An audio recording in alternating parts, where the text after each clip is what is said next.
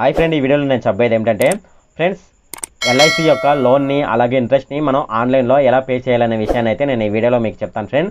So ఈ video అయితే మీరు స్కిప్ చేయకుండా చివరి వరకు చూడండి ఫ్రెండ్. చివరి వరకు చూస్తే ఇది మీకు అర్థమవుతుంది. సో అంతేకాకుండా నాదొక రిక్వెస్ట్ ఫ్రెండ్, అదేంటంటే ఈ వీడియో కనుక మీకు నచ్చినట్లయితే ఇక్కడ కింద ఉన్న రెడ్ కలర్ సబ్స్క్రైబ్ బటన్ మీద అయితే ప్రెస్ చేయండి ఫ్రెండ్. ఇలా మీరు రెడ్ కలర్ సబ్స్క్రైబ్ బటన్ మీద ప్రెస్ చేయడం వల్ల నేను చేసిన ప్రతి వీడియో అనేది అందరికంటే ముందు అప్డేట్ రూపంలో మీ మొబైల్కి అయితే చేరుతుంది ఫ్రెండ్. సో ఇప్పుడైతే వీడియోలోకి అయితే వెళ్ళిపోదాం. సో దీనికోసం మీరు గూగుల్ ఓపెన్ చేసి ఇక్కడ ఎల్ఐసి ఇండియా అని టైప్ చేయండి. టైప్ చేసి ఎంటర్ ప్రెస్ చేయండి.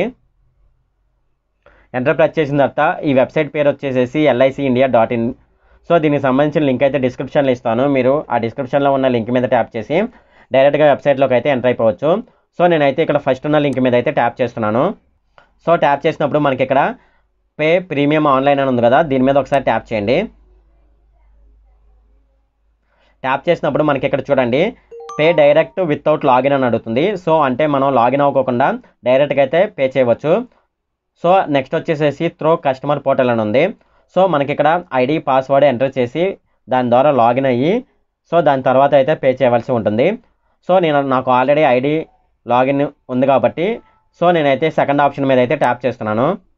సో మనం ఇక్కడ ఐడి పాస్వర్డ్ అయితే ఎంటర్ చేయవలసి ఉంటుంది. మీకు ఒక డౌట్ రావచ్చు, ఐడి పాస్వర్డ్ ఎలా జనరేట్ అవుతాయి అనేది ఒక డౌట్ రావచ్చు. సో మనకు ఐడి పాస్వర్డ్ కావాలంటే ఇక్కడ చూడండి don't have an account sign up అని ఉంది. సో దీని మీద అయితే ట్యాప్ చేయండి.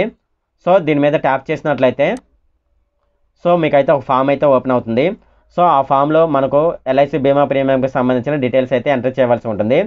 సో అలా డీటెయిల్స్ ఎంటర్ చేసిన తర్వాత సో సబ్మిట్ చేసినట్లయితే మనకు ఐడి పాస్వర్డ్ అయితే వాళ్ళైతే ఇవ్వడం జరుగుతుంది. సో నేను ఆల్రెడీ ఈ సైన్అప్ అనేది చేశాను కాబట్టి నాకు ఐడి పాస్వర్డ్ అనేది వచ్చింది. సో నేనైతే నాకున్న ఐడి పాస్వర్డ్ అయితే ఇక్కడ ఎంటర్ చేస్తున్నాను. సో ఇక్కడ పాస్వర్డ్ ఎంటర్ చేయమంటుంది. సో నేను ఆల్రెడీ నా పాస్వర్డ్ అనేది సేవ్ చేశాను కాబట్టి ఇక్కడ పాస్వర్డ్ అనేది ఆటోమేటిక్గా తీసేసుకుంది. సో ఇక్కడ డేట్ ఆఫ్ బర్త్ అడుగుతుంది. సో మీ బీమా ప్రీమియంలో ఏ డేట్ ఆఫ్ బర్త్ అయితే ఉందో ఆ డేట్ ఆఫ్ బర్త్ అయితే ఇక్కడ ఎంటర్ చేయండి. సో ఇలా డేట్ ఆఫ్ బర్త్ ఎంటర్ చేసిన తర్వాత ఇక్కడ సైన్ ఇన్ అని ఉంది కదా, దీని మీద ఒకసారి ట్యాప్ చేయండి. మీరు ఎల్ఐసి వెబ్సైట్లోకి అయితే లాగిన్ అయిపోయారు. సో లాగిన్ అయిపోయిన తర్వాత ఇక్కడ ఇండివిజువల్ పాలసీ అని ఉంది కదా, దీని మీద ఒకసారి ట్యాప్ చేయండి. ట్యాప్ చేసినప్పుడు ఇక్కడ చూడండి ఆన్లైన్ పేమెంట్స్ అని ఉంది. సో దీని మీద అయితే ఒకసారి ట్యాప్ చేయండి. సో ట్యాప్ చేసినప్పుడు మీకు ఇక్కడ లోన్ రీపేమెంట్ అని ఉంది, అలాగే లోన్ ఇంట్రెస్ట్ పేమెంట్ అని ఉంది.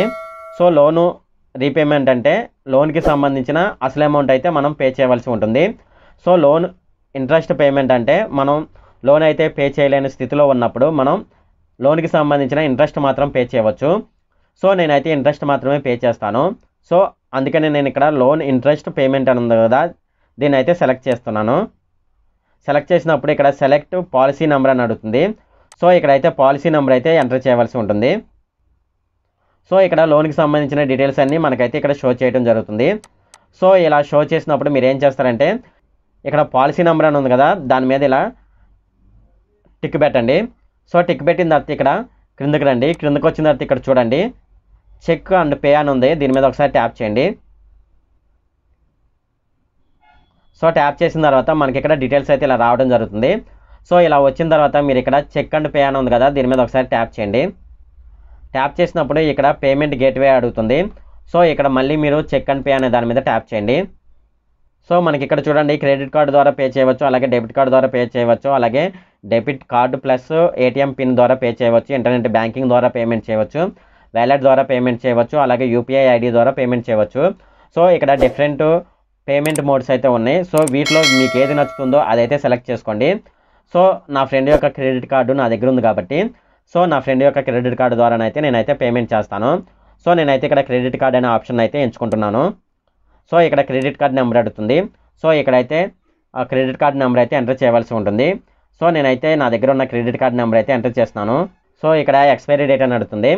సో మీరు ఏ కార్డ్ అయితే వాడుతున్నారో ఆ కార్డు మీద ఎక్స్పైరీ డేట్ ఉంటుంది. సో ఆ ఎక్స్పైరీ డేట్ అయితే ఇక్కడ ఎంటర్ చేయండి. ఇక్కడ CVV ఆర్ CVC నెంబర్ అడుగుతుంది. మీ కార్డు బ్యాక్ సైడ్ ఉంటుంది. సో ఆ నెంబర్ అయితే ఇక్కడ ఎంటర్ చేయండి. సో ఇక్కడ కార్డు హోల్డర్ నేమ్ అని అడుగుతుంది. నా ఫ్రెండ్ కార్డు కాబట్టి నా ఫ్రెండ్ నేమ్ అయితే ఇక్కడ ఎంటర్ చేస్తున్నాను. సో ఇలా డీటెయిల్స్ అన్ని ఎంటర్ చేసిన తర్వాత కొద్దిగా ఇలా క్రిందకి రండి.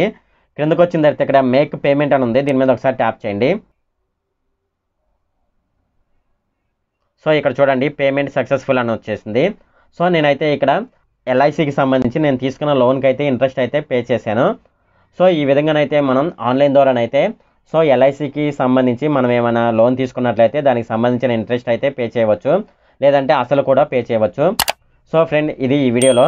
ఫ్రెండ్, ఈ వీడియో కనుక మీకు నచ్చినట్లయితే ఇక్కడ కింద ఉన్న రెడ్ కలర్ సబ్స్క్రైబ్ బటన్ మీద అయితే ప్రెస్ చేయండి.